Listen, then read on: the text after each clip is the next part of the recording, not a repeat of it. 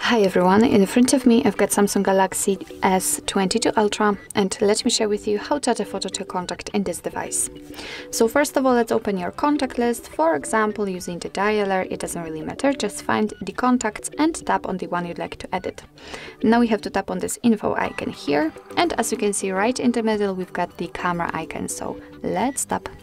And here we've got 4 different options from which we can choose. So we've got the stickers, we've got the AR emoji, we've got the camera option, and after picking it, your device will open the camera app, which is the best option to choose if you've got the person, for example, right in front of you and if you are able to catch a photo at the moment, or you can pick it from the gallery. And I will pick this option, so let me tap on it.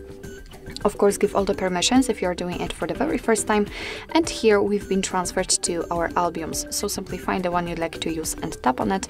And as you can see from this step, we can adjust the size of the square and the circle inside of it. And thanks to this, we can decide what we will see after saving the whole contact, because this area is responsible for it. So if you're happy with the results, just tap on done. As you can see, it will immediately appear on the contact. So remember to tap on save right here. And here we've got the saved contact. After getting back, you will also be able to see it on the contact list, and was, for example, all incoming calls from that number. So actually this is it. This is how to add a photo to a contact in your Samsung Galaxy S22 Ultra. Thank you so much for watching. I hope that this video was helpful, and if it was, please hit the subscribe button and leave the thumbs up.